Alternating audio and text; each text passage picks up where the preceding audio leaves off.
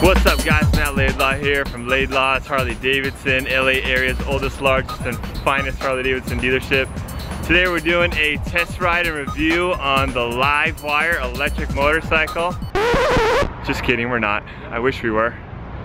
We're not going anywhere on this bike today. We're just gonna do some shots of it just standing still. Harley-Davidson doesn't trust me with the keys at this point, so they won't let me ride it. They think I'll crash it or something, I don't know. I think I'll just take it and steal it and just go home. But yeah, we're gonna do some walk around footage of it. We got the Harley-Davidson Motor Company guys here. We're having this training here at our dealership today. They're setting up all the tents back there. Sorry guys, it's not open to the public. This is just for Harley-Davidson employees only and some of the media and stuff like that. But anyways, yeah, I'm gonna be getting some more information on this bike. I'm super excited for it, by the way. Can't wait till it comes out in August. We are taking pre-orders right now, so if you want to be one of the first to get the bike, the LiveWire, then give us a call, leave us a deposit, and the bikes are coming in August when the 2020 model year is launched.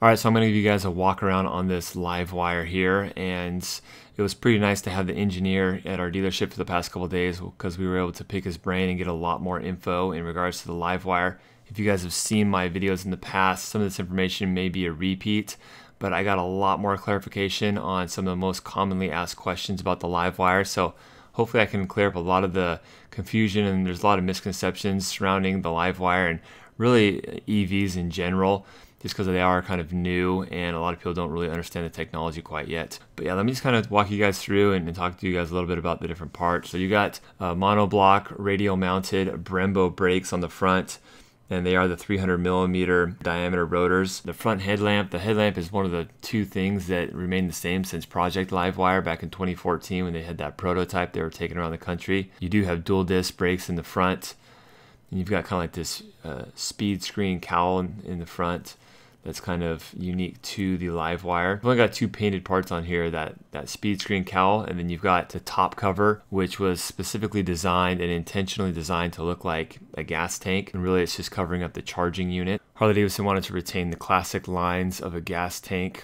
and the motorcycle profile, and so they wanted to keep that but make it still have like a futuristic appeal.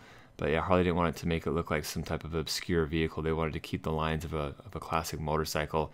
Here's the port for the charging. So the second little flap there that I opened up is for the DC fast charge. You don't need to open that up for level 1 and level 2 charging. I'm gonna get more into the charging in detail in just a minute. But yeah, here's a little latch there for the charging port. Here's a shot of the TFT electronic screen. So it does have Bluetooth. You Bluetooth your phone to the system, and then you got like navigation. You can kind of piggyback the navigation off your phone onto the screen, and then you have like your audio. Here's a seat for you. So the seat is 2 up. You got passenger pegs on there as well. Can't imagine a passenger is gonna be real comfortable on that for a long time, but it is there if you need it. These two cords there are for the DC fast charge. This is a latch here that you pull and it releases the latch to open up the seat here. This is a storage compartment here that allows you to store your level 1 charging cord, so you can take it with you no matter where you are. So if you ever need a charge out on the road or whatever, you can do that. Again, level 1 charging, it's just like plugging it into your wall in any outlet at your house. 120 volt, takes about 10 hours for a full charge, and you can close that up. The level 2 is a 240, and that charges at the same rate. I'll talk about that more in a little bit. Like I said, here's a shot of the rear monoshock. This is really high-end stuff. This is a premium high-performance Showa BFRC. It's a balanced free rear cushion light monoshock, and it is fully adjustable. You can adjust the rebound dampening and the the compression as well with the knobs that I'm showing here. And then with the spanner wrench, you can adjust the preload right there on the shock coil right there. So this is where you adjust the preload based on the rider weight. So really high-end stuff. It's more technologically advanced than any other Harley-Davidson shock that's offered on any of their models right now. Here's the Revelation permanent magnet motor. That's the electric motor there. And you got kind of this little insignia at the bottom of the battery pack. I'll go more into the battery in detail in just a minute. Here's your foot controls here. Go back to the rear wheel. It is a belt drive. You got a 17-inch wheel in the rear, and the front wheel is also a 17-inch wheel. 120 millimeter width in the front. You got 180 millimeter width in the back. And just for a point of reference, 180 millimeters is the same width as a touring bike actually. So pretty nice wide profile tire back there. Here's another shot of the mono shock in the rear. Again, those are the two cords that go directly into the battery for the DC fast charge, the level 3 fast charge. Passenger pegs there. Here's another shot of the frame that basically encapsulates the high voltage battery, or the RESS, the rechargeable energy storage system. And it's composed of a lot of little lithium ion cells surrounded by the finned cast aluminum housing. Here's a shot of the hand controls on the left. So a couple things: high, low beam, you have the turn signals, your voice command there. You have a little joystick on the bottom left there to toggle your music and all that stuff. On the bottom right, you have the cruise control switch, similar to the other bikes. Top left, you have the traction control. You can turn the traction control on and off, except for if you're in rain mode. You cannot turn the traction control off in rain mode. Here's another shot of the display there. On the right-hand side, you've got your kill switch, starter, your emergency flashers. You got a mode button there. You've got 7 ride modes on this bike.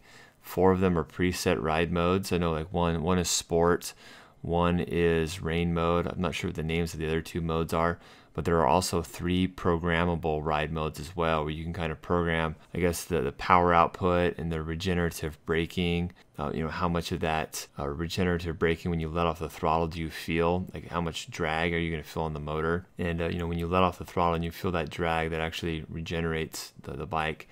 Here's an air scoop on the side. These are functional air scoops, so they do funnel air down and cool off the battery there. The heat fins on the case, the battery case, are functional as well, so they do help dissipate the heat as well. The overall aesthetics of the bike are really nice. I'm just really impressed with the overall fit and finish and the quality of the bike. You know, as I've been anticipating the LiveWire. You know, I've ridden several other electric motorcycles out there, and you know, the power delivery is pretty addicting. They're real fun to ride, but you know, one thing about the LiveWire is just that it just has that fit and finish and quality feel that, you know, some of the other electric bikes don't have. I mean, this is by far the most premium all-around bike I've been on. And again, I haven't ridden this final production unit, but I did ride the prototypes, which were quite a bit different. So, you know, I'll do my full reveal and ride video when this comes out in August. But yeah, I can't wait. Man, this thing is it's just a really good all-around electric bike, and it's the first electric motorcycle put out there by a major motorcycle manufacturer. Pretty much all the electric motorcycles out there right now are just like startup companies, or companies that, you know, there's some companies that have even, you know, been making these electric bikes for a while and are now out of business. And so it's going to be really nice to have an electric bike in the market that is backed by such an iconic big motorcycle manufacturer like Harley-Davidson, and all the support that comes with that. I mean, I just feel a lot better about getting a bike that you know that the company is going to be around and isn't going to go out of business, you know, a year or two after you buy the bike. Just the huge dealer network that is going to be behind this bike as well for support and service and parts and everything else. So yeah, I'm really excited about it. One of the things that was said that really stuck with me, that one of the Harley-Davidson Motor Company employees that's part of the LiveWire team said, is that the primary objective of this bike was to be the best all-around electric motorcycle on the market. I think they hit it on the head. You know, a lot of people get fixated on 1 or 2 statistics, you know, primarily range, and range is very important, and the LiveWire has a very good range, but people get fixated. I see a lot of comments in person and online that they look at range and they look at the price tag and like, oh, okay, well, this doesn't have as good a range and it's a higher price tag than some of the other bikes. But when you consider everything, the range, which the LiveWire is extremely good, by the way. Charging station, baby. DC. Stage 3. Yeah. You get about 140 miles city, and you get about 90 miles mixed freeway or highway and city. But when you consider the range, the performance of the bike, and you got 0 to 60 in 3 seconds, the suspension on the bike, the aesthetics, the fit and finish, the electronics, the braking, everything considered, the mobile connectivity, I think it would be very hard for anyone to argue that there's a better all-around electric motorcycle on the market right now than the LiveWire. An analogy that I really like to make is, why is it that not everybody goes out there and only buys the cars that have really good fuel economy? The only criteria people cared about in buying a car was the miles per gallon. Then everybody would buy, the Prius or the Volt or whatever else. But there's a lot of other things that people want out of a four-wheel vehicle, out of a car. Storage space, the aesthetics, seating room, electronics, the power, the performance, can it tow? There's just a lot of different needs by people that have that ride and enjoy their vehicles in different ways. It's the same thing with the LiveWire and motorcycles. And this kind of can be, the same concept can be applied to gas-powered motorcycles as well. It's what I always tell people when they come in to buy a bike from me. How are you going to enjoy this bike? What type of riding do you see yourself doing? Do you have friends that do overnighters? Are you going to take your wife with you? For those types of people, long distance traveling stuff, I say get the touring bike with the fairing. Do you care about electronics? Well, then get a fairing model, like a Street Glide or Road Glide that has the new infotainment system. Or, there's the guy that, is in downtown LA that goes around LA that doesn't really get on the freeway too much, and they don't do long distance very often. And those guys, Sportsters or Softails all day long. So it really just depends on the rider. And a bike like this, if you're a guy that travels a lot, it does 400 or 500 miles in a day, then I'd say, yeah, the LiveWire is not for you. Don't get it. But if you're a working professional in the city or something like that, like San Francisco or LA, and you don't ride more than 140 miles in a day, then the LiveWire is going to be better than any gas-powered motorcycle out there for you in most circumstances, I would think. So yeah, it just really depends on the type of riding you do. Maybe you live by a cane or something like that. I grew up in the mouth of Glendora Mountain Road, and so this bike would be awesome to pull out on a Sunday and rip up the canyon roads on it. I'm not going to be doing more than 140 miles. And so, yeah, it would be perfect for that.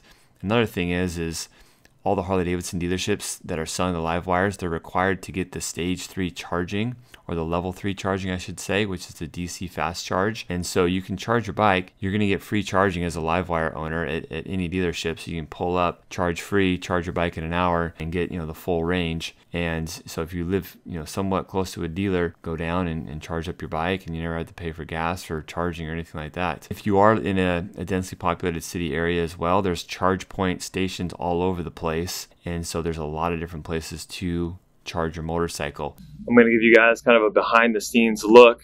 Harley-Davidson has their trailer out here that's kind of like their mobile display unit where they're showing off a lot of the details on the LiveWire. They got some of the parts kind of pulled off so you can kind of see them like in their raw form. And I'm going to be showing you guys some of the details here. So we'll start off first with the electric motor. This is the Harley-Davidson Revelation permanent magnet electric motor in its raw form, just kind of a standalone there. And this is mounted up underneath the battery compartment. So really low center of gravity. They have this, really low on the motorcycle to give it a low center of gravity, and that helps with the handling on the motorcycle as well. I think that's really cool about this motor is it produces 100% of its rated torque instantly when you crack the throttle. So yeah, these things, if you've never ridden or driven an electric vehicle before, electric vehicles they're really, really fun. The acceleration is amazing. You got here, this is a bevel drive, and that's actually where the sound comes from. It's got like a high-pitched, like turbine engine sound.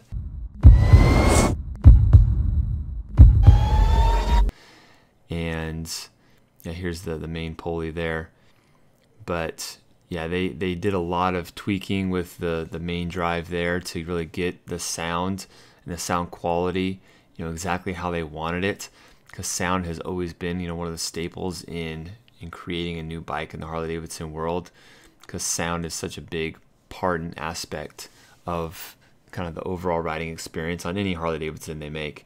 So yeah, it's a really cool sound. Harley-Davidson actually hasn't come out officially with the weight yet, because it hasn't been weighed by the governing bodies, and they don't want there to be any discrepancies from when they weigh it and when the governing bodies weigh it. But personally, I didn't ride it, but I pushed it around, and my expectation is it's probably going to be somewhere around 500 pounds, give or take 30 pounds. But I felt like it was about the same weight as like a street 750. Here's the paint colors. You've got yellow fuse, orange fuse, and then you've got vivid black as always. And the two color finishes are made to be kind of like look like an anodized metal. And these are made from a plastic injection mold at the Tomahawk plant in Milwaukee, and painted there as well. Same paint and finish and quality and everything as all the other Harley-Davidsons, so no compromise there at all. So let's talk about the technology just for a second. So you've got the TFT color screen display, and you can kind of customize which widgets, as they call them, you want to display, whether that be like your Bluetooth connectivity, what music, what song is playing, your range that's left. And so you can kind of pick the information that's most important to you that displays on the actual screen. HD Connect is the cellular connectivity service provided as a partnership through Panasonic, and that's basically how you can see the charging status of your bike, where the charging level is at. You also get those security alerts on your telephone if your bike is being disturbed.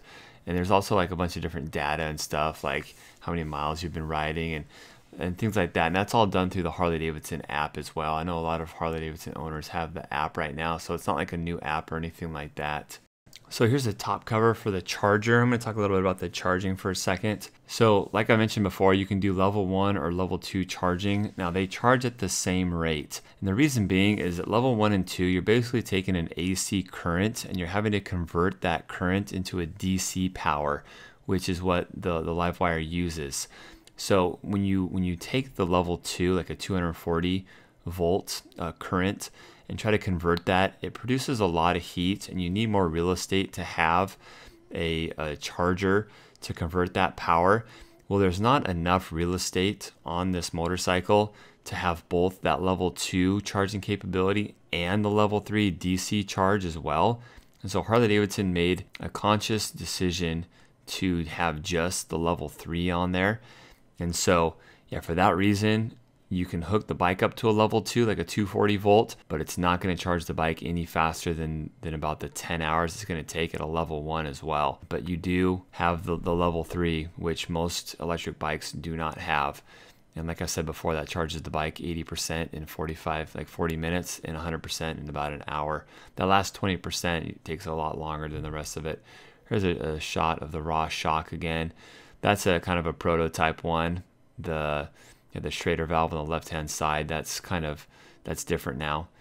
But yeah, that's kind of the shock in its prototype stages. But yeah, if you guys have any more questions about the charging, let me know. Hopefully I cleared it up pretty good. Here's a shot of the frame there. It's kind of nice that it's modular and it comes off like that. So if you ever accidentally drop the bike and damage just part of the frame, you don't have to replace the entire frame to fix the outer frame there. We're going to move over to the battery housing now. So this is a cast aluminum housing here, and it has heat fins on it, which are functional, like I've mentioned already. These holes right here are actually where the rear shock mounts up. So this battery housing is a stress member of kind of like the frame of the bike, and so it provides a lot of the rigidity and stiffness on the vehicle, and that's done to basically reduce the weight. Like a lot of high-end sport bikes like Ducatis use the engine as a stress member of the chassis to reduce weight and basically get weight savings on the frame. And so that's what the LiveWire has done. And like I've said before, in this rechargeable energy storage system, it's basically composed of a lot of small lithium-ion cells. and this battery is made by Samsung. And what's cool is these batteries, these cells in here have been a proven technology they've used in the automotive world, and it's a big reputable company like Samsung. So it's one more thing that Harley-Davidson has done to basically, you know, ensure reliability and high quality of this bike. You know, a lot of the electric motorcycles out there just basically gave their manufacturing of their battery to the cheapest bidder. So it's these obscure companies that nobody's ever heard of. For that reason, you know, I'm sure the cost is higher for Harley-Davidson, which is one more reason that kind of justifies the $30,000 price tag on this bike, because the battery and all the components for that matter are just a higher end quality and just higher quality parts basically. So here's a kind of a sign talking about some of the vehicles, the electric vehicles that are coming out as part of Harley-Davidson's electric portfolio that they said they're going to come out with. And you know, the LiveWire, they have said that they're going to be coming out with accessories in the future. So these are just kind of like some carbon fiber, and it's not like a wrap or anything. These are actual carbon fiber parts, you know, part of the seat there, and like some side covers and stuff. You know, they've got like this speed screen blade, which is like a part that affixes to that little fairing or cowl that wraps around the front headlamp as well. And there's a lot of multi-fit parts on here as well, like grips and like the brake lever, and I'm sure like pegs and stuff. A lot of that will cross over to some of the other bikes as well. So, you know, in typical Harley-Davidson fashion, there will be a lot of parts made for this bike. I'm sure a lot less than like the other bikes like the Sportsters and Softails. You will have some customization options. So here's kind of a display of some of the key points on the bike. So you've got the co-branded Harley-Davidson and Michelin Scorcher tires on here. And again, the Showa rear shock that I've already kind of talked about, the balance-free rear cushion light monoshock, fully adjustable. And you know, the thing that's cool is the adjustments are really readily accessible for you to, you know, adjust on the fly. Again, you can adjust the preload, compression, and rebound. The aluminum frame is really lightweight as well. It's a 3-piece frame, and the VIN is on the steering head. So that allows you to, like I already mentioned, you know, swap out sides of the frame for repairs and for services and things like that without, you know, affecting the VIN. And let's talk a little bit about the painted parts here. And I kind of already mentioned that the top cover, they deliberately kind of patterned that and styled that after a gasoline fuel tank to kind of give you the familiar lines of a motorcycle. You've got the 4.3-inch TFT touchscreen. It's a LCD image, and I wish I could have turned that on for the video, guys, but I've seen videos of it and it looks pretty dang nice. Again, you can customize the display, hook it up to your phone. Your music and your navigation will play off of the screen. It doesn't have navigation built into the bike. You have to basically use the nav off of your phone, but it will give you like the prompts off the screen, and it will then deliver that to like a wireless headset. You've got the LED Daymaker headlamp on here, and you know, it looks good. And yeah, they say it's approved for global markets, so you know, this light is approved everywhere around the world. This bike's not launching everywhere in the world though. I know it's only launching in like North America and maybe Canada at first, but I'm sure they'll be taking it out to other parts of the world. Again, I already talked about the Brembo monoblock radial mounted brakes, 300mm diameter rotors. So exceptional braking power, guys. I'm sure this thing is just gonna stop really, really good. This bike is made to be ridden hard. I mean, this is a very performance-driven electric vehicle. The acceleration, like I mentioned, again, is 0 to 60 in 3 seconds. And then from 60 to 80 miles an hour, it's 1.9 seconds. So yeah, 100% of your rated torque instantly when you snap the throttle. So we're gonna go over here to the steering head. This is the third piece of the frame. This is where the VIN is located on the left-hand side. I think I get a shot of it. But yeah, it's a pretty stout piece that's pretty well protected from, you know, drop damage and things like that. And here's the front forks. Once again, this is the Showa, the separate function front fork big piston. There's your VIN on the left hand side there, or the right hand side if you're sitting on the bike. So yeah, you have your adjustments at the top of the forks here. They call it separate function because you've got preload on one side and you've got rebound and compression on the other side, so they kind of have, you know, a little bit different function there. And yeah, this is a really high-end front end. Again, it's inverted front end as well. This right here just talks about, you got a 12-volt lithium-ion battery that's kind of separate. It's kind of behind where the motor is, mounted real low behind the motor, and that basically just powers you know, the vehicle startup and all your electronics on the bike, like your screen and all that good stuff. One of the coolest features on this bike, and I kind of saved the best for last, and I don't really have any footage that is applicable for me to splice in here while I talk about this, but the LiveWire is equipped with an electronic chassis control system. So basically what that utilizes is it has a 6-axis inertial measurement unit, or an IMU, and basically what that does is it senses movement on the bike. It can tell if you put the bike into a lean angle, if you go left or right lean angle, or it can tell if you have front or rear wheel lift. Like if you do a wheelie, it can sense that. Or if you hit the front brakes too hard and you do kind of like one of those stoppy wheelies, it can sense if you have rear wheel lift. And it utilizes that in combination with the ABS sensor technology to give you cornering enhanced ABS, I should say, and also, you know, electronically enhanced traction control as well. And it also has another feature, what they refer to as drag torque slip control system as well, and that's designed to manage rear wheel slip and prevent rear wheel lockup due to the regenerative braking. So basically, in a nutshell, if you have the regenerative braking set to too high of a setting, and let's say maybe you go over sand or ice or water or whatever, and due to that drag on the motor, due to the regenerative braking, if your wheel basically loses traction, it will sense that and it will slip your wheel so that you regain friction and traction on the road. And in the ABS cornering, the sensor, the IMU, will sense when you put the bike into a turn. So the enhanced ABS will provide a specific level of intervention when the motorcycle is leaned into a turn.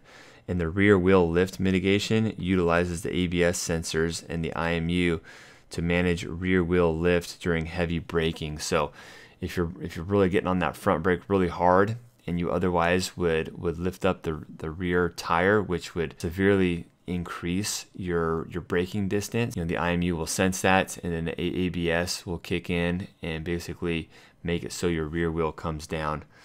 And you know, the traction control system is also designed to support the front wheel lift mitigation as well, to reduce height and duration of the front wheel lift. So it's basically designed, if you roll on the throttle real hard, to mitigate, you know, how much of a wheelie we will potentially do. The wheel lift, the front wheel lift, is also tied to the rider selected mode. So like if you're in sport mode, then the IMU will let the bike come up more than if you were in like more of a conservative riding mode, or it's going to control the power to the rear wheel and it won't let the front end come up as high. And again, you can also have 3 customizable rider modes as well, which will influence, you know, your ability and how much intervention will come in from this electronic chassis control while you're doing things. If you are in rain mode, that is the most restrictive mode, and in sport is the least restrictive mode as far as front wheel lift mitigation. So I'm sure if you're in rain mode, the bike won't let you bring that front wheel up at all. You know, so it's really probably gonna, you know, tone down the power output to your rear wheel. But yeah, pretty cool. So that's about it, guys. That's pretty much everything I learned over the 2 days when the LiveWire was here and the engineer was here as well. A couple other questions that I had that aren't really answered at this point is I asked about the rating on the kilowatt hours on the battery, and that's yet to be determined. And kind of the reason why is Harley-Davidson doesn't want to come out with their number and then have the official measurement or the governing bodies that measure these things have something different and then have to amend that number. You know, an example of that would be like the 0 to 60 rating. You know, Harley-Davidson came out with a 3.5 second 0 to 60 like 6 or 7 months ago, and then that has now been amended to 3 second 0 to 60, just because again the governing bodies, you know, came out and they, you know, found it to be lower.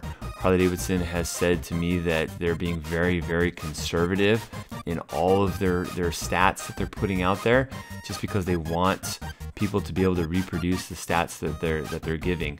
There's a lot of electric motorcycle companies right now that are throwing out stats that once people buy the bikes, they're not able to reproduce those stats, and Harley doesn't want that. So, you know, what my plans are in the future when this bike comes out is to take it down and try to get, you know, 1 or 2 other electric motorcycles and, you know, run them completely dead, and, you know, really just do my own measurements on the range and everything, and just kind of do like some head-to-head comparison videos like I've already kind of done with the Zero in a way. But anyways, yeah, that's to come. Appreciate you guys watching. If you have any questions, please feel free to leave them in the comments below. Me and Nick will do everything we can to try to get back to you guys and get the answers to your questions. And again, if you guys are looking for one of these, come on down to Laidlaw's Harley-Davidson and we can put your name on them. Harley-Davidson has set aside a certain amount of these bikes for pre-orders. They said there are still some left, so if you want one specifically sent to our dealer with your name on it, you know, come see me. Thanks a lot, guys. Have a good one. Bye-bye.